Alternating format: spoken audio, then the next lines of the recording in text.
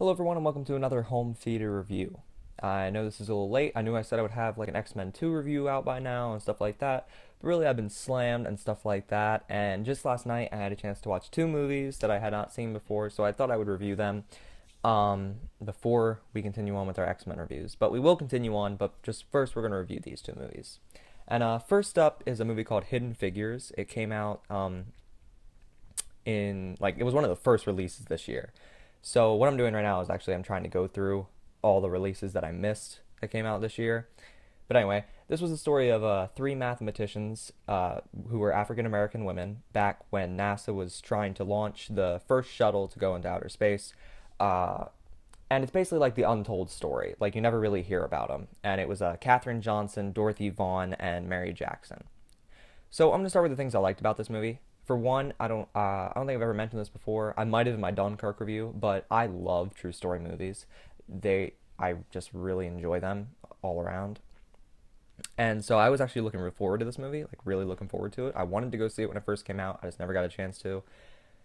And this movie, it has some of my favorite actors in it. Kevin Costner, um, I can't think of the other guy's name right now, but it also has the guy who played Sheldon in Big Bang Theory. It has Kristen Dunst in it, who played Mary Jane, and it has the guy who played Cottonmouth in Luke Cage.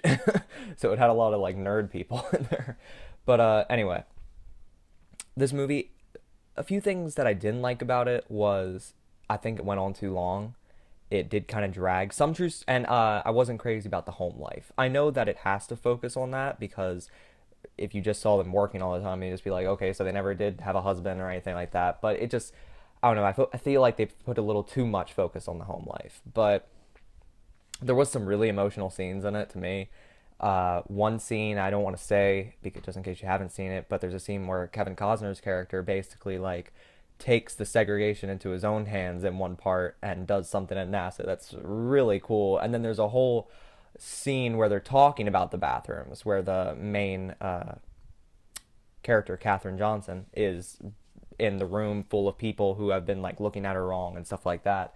And it's just really emotional. And if you haven't seen it, those are some of the best scenes in the movie. And all around, this movie was enjoyable. It wasn't my favorite true story movie. I don't think it deserves the 93% it has on Rotten Tomatoes, but that is just my opinion. I feel to me it is enjoyable, but it wasn't as enjoyable as Dunkirk or another movie that's kind of like this, The Help. I really enjoyed The Help. It's one of my favorite true story movies. Um, but anyway, all in all, I did think this movie was enjoyable. This would probably be a one-time watch for me, but it is good for checking out, especially if you're into true story movies. So I think I would rate it probably a 6.5. But anyway, you guys, the next review will be up right after this one, so they will be both coming out today, and I will see you guys in the next video.